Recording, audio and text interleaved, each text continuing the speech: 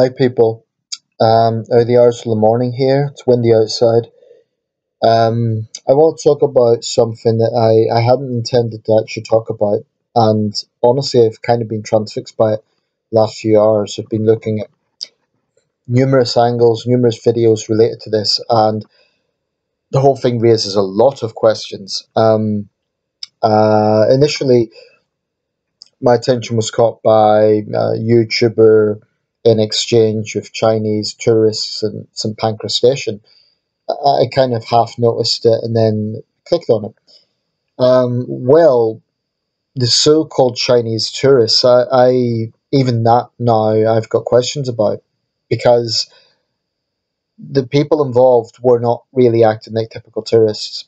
So let's just go back to the base here and look at what this is about. Pianist YouTuber by the name of Brendan Kavanagh. I must admit I don't know the guy. I've literally just come across him tonight, but he's apparently quite successful. You know, he's got a very active channel, a lot of support, particularly after this incident. But looking at a few of his other videos, he's got millions of views. He's a pianist, middle-aged British guy. He comes across to me as pretty reasonable. I honestly don't know him well, but yeah, he comes across pretty reasonable. So he was performing in St Pancras Station, and they had a live stream going, and there was a Chinese group in the background, which I understand consisted of a young man, two young women, and I don't know how big the group was altogether, but certainly there was three individuals who kind of were the focus.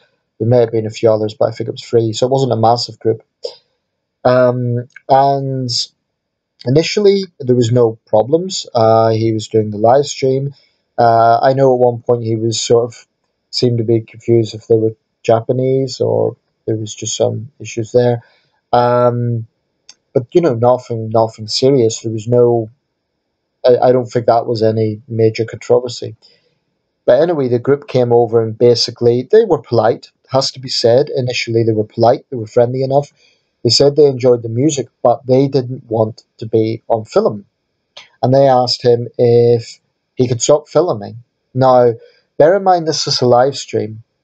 Now, I've done live streams, not in the same setting, but, you know, to cut off a live stream means you're cutting off all your subscribers. You just cut off like that. So it's not really possible to just stop filming like that. It's a public place, and that is a very important aspect of the story. It's a public place. St Pancras train station, it's big London terminus. It's a public place. He was absolutely within his legal rights to do what he was doing, performing to the public. The piano's not any piano, apparently belongs to Elton John, so that's not really here or there, but it's just another detail to the story. Anyway, that was that, but the group were initially quite polite. They said they enjoyed the music, but they didn't want to be on film. Then they got a little bit more pushy and a bit more testy, particularly the young man. And he's been identified as one Newton Leng. Now, the reason I know his name is because Mahyar Tousi, hope I'm pronouncing his name correctly, has done his homework and he's identified them. I'm going to put a link to that video because he's described it.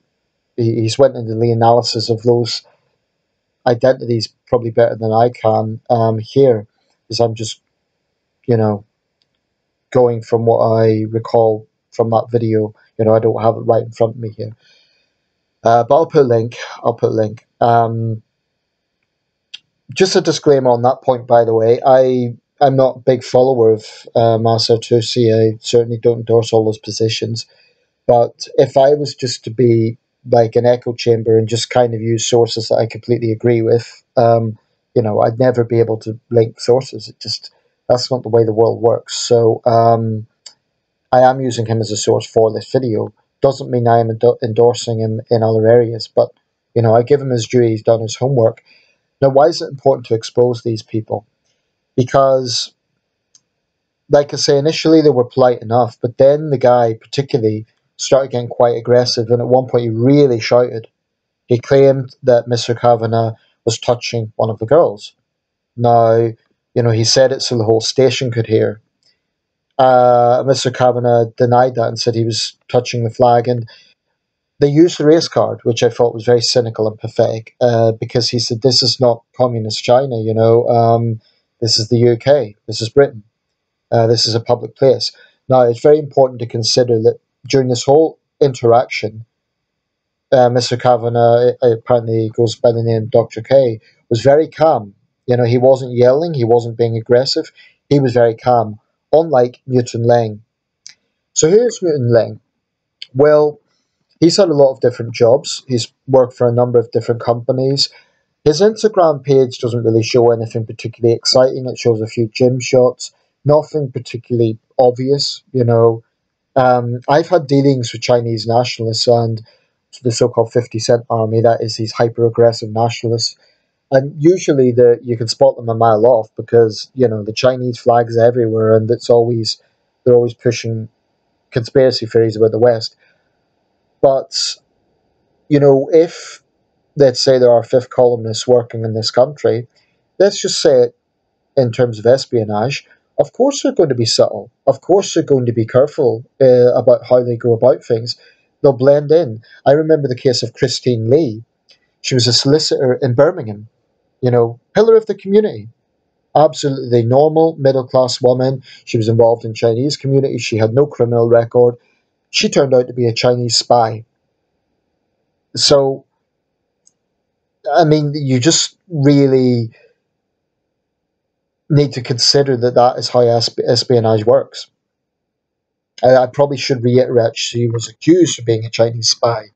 She denied it. I should put that caveat. But, you know, I absolutely do not trust this group based on the way they were behaving. They were not acting like tourists. You know, some sources are saying a group of tourists. Uh, Chinese tourists don't behave that way. Chinese tourists actually like photographs. In my experience, they tend to like being in films. They like taking photographs. This group claimed that the reason they were there is because they were filming something for the Chinese New Year for Chinese television.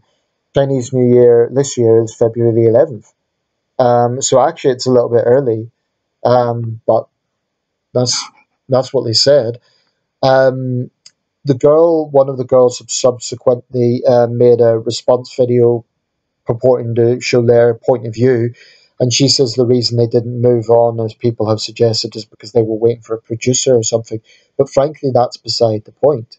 That's their problem. You know, they have no right to tell this guy to stop filming when he's doing a live stream in a public place. And very, very important to note, it's not like he was just going up to them and filming them without their permission. In that case, I could understand anyone would be annoyed by that. That is not what happened here. You know, I've seen those Auditor UK people, and I don't have much respect for their tactics because they are provocateurs. They'll just go up and get into people's faces and just goad people. And, you know, this is not the same thing. This guy was in a piano in St Pancras Station doing a live stream, which he was totally entitled to do. They came up to him, not the other way around. They came up to him. They simply could have gone to another part of the station. They could have moved out of the frame. They chose to make this into a drama, particularly the guy. Um, the women were less aggressive, but, you know, they were still playing the victim and using the race card, which was pathetic. One of the women claimed that she's British. She may well be. She may be a British citizen. If that is the case, then she will know full well that he was within his rights to do what he was doing. Now, regarding the race baiting, what Dr. K said in the video was, "This is not China. You've got communist flags. This is Britain." That's all he said. He didn't make some sort of racist statement like "go back to China" or something like that. He said, "This is Britain." He simply pointed out, you know, you're waving Chinese flags. You're telling me what to do. This is the UK. We have freedom of speech here. We have freedom of assembly. So this is a point that I find pretty contentious. The British Transport Police came over. I forget which mark in the video it is. I'm going to put a link to it because apparently they're threatening to get it taken down. And the policeman was, you know, actually said to them, yeah, he's allowed to do that here when they try complaining. The policewoman Now, Dr. K spoke to her on a personal basis. He knew her name. I don't know if that was from a tag or he'd just spoken to her before or what. But I did not like her attitude. She was basically acting like what he accused her of, which was acting like their personal security guard. She denied that. When he said that all he said was, you know, this is Britain, not China. She said, oh, you can't say that. Now, what a pathetic and gutless response by the police. Shame on that policewoman. It's not her job to police sensitivities. It's really not. And it's yet another example of a so-called non-crime hate incident, or no doubt she was interpreting it that way, in which case it really, really shouldn't be a police matter. In fact, where the police probably should have got involved, and I think if I was Dr. K, I would have actually turned around to them and said, "Excuse me, officer, this young man threatening me. He's raising his voice to me." That's where the police should have been involved. I mean, the whole thing just raises question marks. The good news is it's all over the place. It went viral, and it has not cast them in a good light. If they wanted anonymity, they've failed miserably because they're all over the place now. Like I say, Mahyar Tousi has kind of named them. Um, the young women, apparently they're students. I think one of them's an influencer. Newton Lang, that's his Western name, I assume, Newton. Apparently he's worked for the Financial Times. He's worked for a Confucius Institute. Now, that's very significant because Confucius Institutes are widely suspected of being a front for the Chinese Communist Party. They've already been banned in several European countries, including, I believe, Sweden and the Netherlands. But definitely Sweden, I think, Netherlands, maybe Germany. Rishi Sunak promised to close them down when he became Prime Minister. I don't know if that's happened yet. He's been Prime Minister well over a year. I'm disappointed by Sunak's record on China. I think he's went soft. Campaigning for leader, he was talking tough. I think he's went soft. Same with James Cleverly. Um, but the implications of this are very serious. Where basically you have a group of Chinese nationals who, at least most of them are. Like I say, one of the young women claims that she's a British citizen, but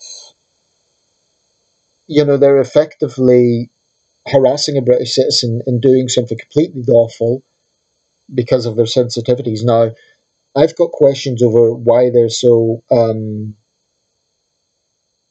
cagey about what they were doing. I mean, they say they were filming for Chinese TV. I don't know if it's supposed to be some surprise thing for the Chinese New Year. It might be as innocent as that, just because the New Year hasn't happened yet. But really, I don't know what exactly could be exposed in his live stream. All you really see is them in the background.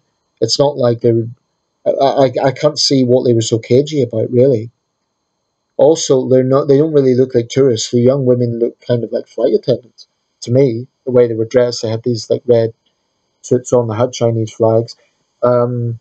There are a lot of events for Chinese New Year, and there's nothing in of itself suspicious about that. But the whole implications of this, firstly, there's the use of racial sensitivities. Like, if someone points out that we're in the UK, that is now racist. I mean, that really disgusts me. Chinese nationalists will use that card, whenever they get a chance to do so. But it absolutely goes without saying that a British tourist could not go to China and just go around making demands, telling people to stop filming. I remember actually when I was in China, in fact, there is a lot of attention on Western tourists all the time. Personally, I didn't mind it. Some Westerners find it uncomfortable, but we can't exactly go around in China making demands. We really couldn't.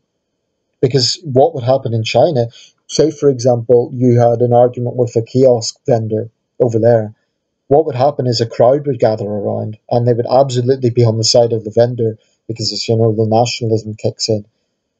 I think a lot of people do notice that with some Chinese nationals, there's an arrogance, there's an entitlement when they're in other countries.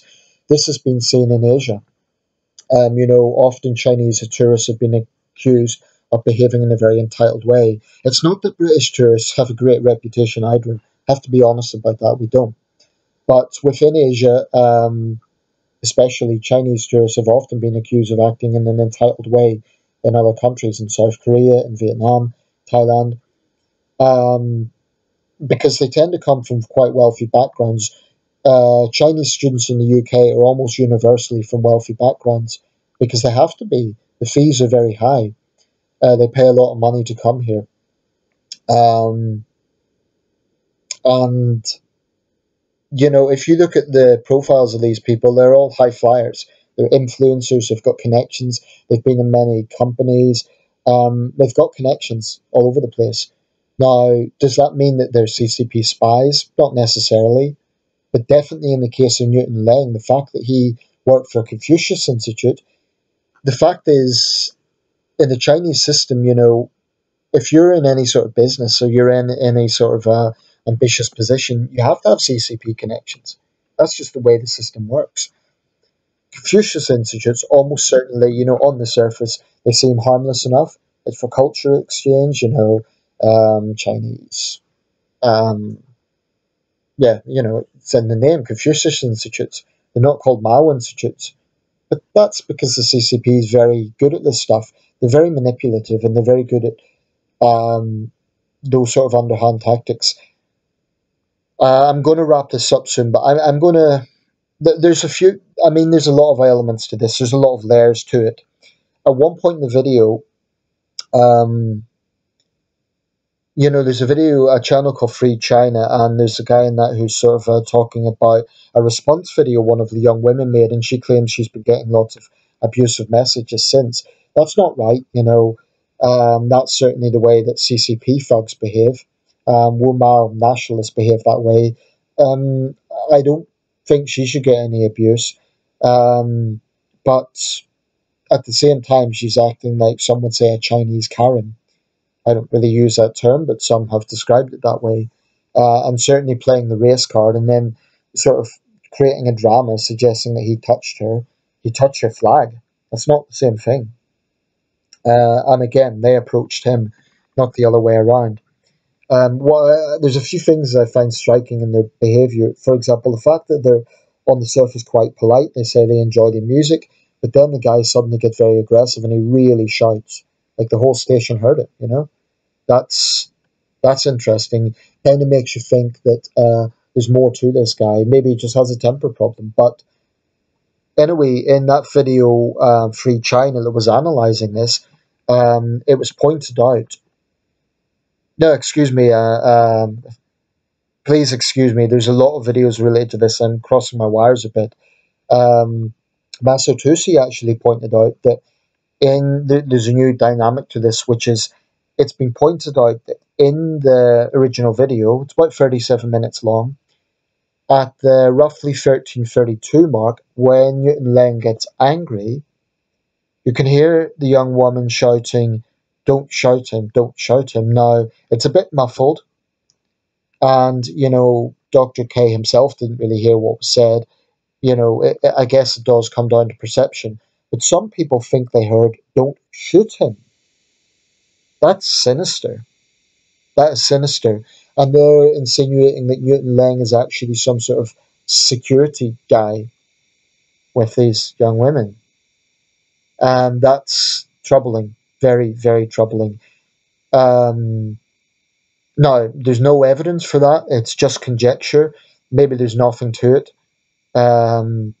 Certainly, if that had escalated into violence, then I would like to think the police would have the backbone to do the right thing and arrest the Chinese party. But, would they? Would they? Because frankly, there's been too many examples in this country of Chinese nationalists acting in an aggressive way and getting away with it in universities and other settings. A few years ago, the CGTN, well then CCTV correspondent, Kong Lin Ling, she got into this tirade against the human rights activist Benedict Rogers at an event in Birmingham. She did get escorted away, but it's there's just too many examples of Chinese nationals thinking they could behave this way. Now, of course, we have to be careful not to get into generalizations. I always say that. Um, but this group was acting suspiciously, I think. Um, it may be that it really was just a case that they were doing something for the Chinese New Year. But why so cagey about it? If it's meant to be something that's going to be a surprise, there's nothing revealed in his live stream. Regardless, if they were waiting for a producer, that is their problem. They have no right to tell him to stop filming in the middle of a live stream. It's not like he was focusing on them. There was a lot of other people in the video. So they've no right to do that. They've no right to make that demand. They're saying they have the rights of personal privacy, not really in a public place. Yes, if someone goes up to your face and rams a camera in your face, but if someone's just filming publicly, no. If a news team is filming, you can't go up to them and say, stop filming. I also question the police priorities. Why is it this policewoman took it on herself to badger Mr. Kavanagh over this? He wasn't arrested because he committed no crime, but she basically made it clear that she wanted to harass him over this. That's a disgraceful example of police overreach, and it happens too many times. I think it's a soft option, basically. I think there are police who take the soft option, but it has to be asked, are the British police now basically, I would go so far as to say serving the CCP, but are they pandering to CCP sensitivities? Really? Because I would cite another example. The Australian human rights activist Drew Pavlo was absurdly accused of making a bomb threat against the Chinese embassy a while back. Now, there was absolutely no basis for that. And if the Metropolitan Police had simply looked at the IP address, they would have realised there was no basis to it. In all likelihood, it was CCP activists trying to smear him because he's an outspoken CCP critic. The Metropolitan Police really, really, put a lot of resources into that. Now, I appreciate they have to take that seriously, but the way they handled it, I think, was just an assumption of guilt. In the end, he had to go back to Australia, and he had to spend lots, I understand, of his own money on legal fees, and it was just I don't know if he's even been completely cleared on that. If anyone, Drew Pavlo, I have a lot of respect for the guy. I think he's very consistent on the issue of human rights. He's not biased. I think he's very consistent. I have a lot of respect for the guy, but he has been targeted by Chinese nationals because of his work. And the Metropolitan Police, instead of recognizing this, they just immediately believed the Chinese embassy. Why? I understand they have to take it seriously, but they should be looking into, just look at the IP address and they would see that he was innocent. So why did they draw out for so long? I think they want to just please the Chinese embassy. Oh, yes, we'll protect you. I think there's questions to be asked. What's the British Transport Police doing? There's their policewoman. Why is she harassing this guy when he hasn't committed any crime? So-called non-crime hate incidents, frankly, the police shouldn't be wasting time on them. The only way the police should have been involved there is, frankly, with threatening behaviour of Newton Lang. Dr. K had not been threatening at all. I'm sick and tired of the police thinking that they can police feelings and language. That is something that we really, really need to roll back on. Yes, if someone's making an explicit threat, that's a different matter, but saying this is the UK, not China. The fact that our police are so politically correct and so prone to pandering to race baiters that they would actually say, no, you can't say that. It's bloody pathetic. It really makes me angry. That policewoman is a disgrace to her uniform. And like I say, the whole time, Dr. K, he really kept his composure. He didn't lose his temper. No doubt it was a right nuisance. And at some point, you could tell he was quite intimidated. Anyone would be when Newton Lang, acting like a thug, just yelled. Basically, the whole station could hear. What's to say he wasn't going to lash out? There wasn't any violence, but how did Dr. K know that? For all he knew, this young guy could have lashed out the way he was behaving. And I'm going to wrap this up. I'll put two videos. I'll put the original video, but please share that. Because at the moment, apparently, they're trying to get it taken down. That would be a damn disgrace if that is taken down. It would mark, make YouTube spineless, and it would really raise questions over what influence the Chinese state has. Really, I think too much, too damn much, because the government's too soft on China. There's question marks over the police response to Chinese sensitivities. Our universities, too many university departments are clearly in bed with Chinese money. The only thing that's really left is the press and, individuals making YouTube videos. But I personally think that the Chinese state has its tentacles in this country. And that's not xenophobic. It's not anything against individual Chinese citizens. It would be wrong, to say every Chinese national is a spy. There are, Chinese people in this country who really are just students. Business people, that's not so clear cut because, you know, to basically to have a business in China, you need CCP connections. And there was, if I haven't already mentioned this, there was a Birmingham solicitor, Christine Lee, who was accused of being a Chinese spy. Now, for years, she'd been a pillar of the community. She'd been involved in community projects. She had no criminal record, perfectly middle class, middle aged woman. But it turns out that she may well have been a Chinese spy. Her practice then closed. And I don't know what the latest is on that case, because the Foreign Office, understandably, is cagey on the details of these things. I do hope, though, that when we get examples of Chinese espionage in this country, they shouldn't be allowed to slink off into the night. They should be arrested. They should be arrested. Because you could be damn sure the Chinese side would be doing that to British nationals accused of espionage. The government needs some backbone. We need to stand up to China. They've got it right regarding Russia. They've been consistent on that, and I've given Sunak a lot of credit on that, as with Liz Truss and Boris Johnson. Of those three, only Liz Truss has been consistently tough on China. Johnson and Sunak have flip-flopped on the issue of China. It's not good enough. The West needs to...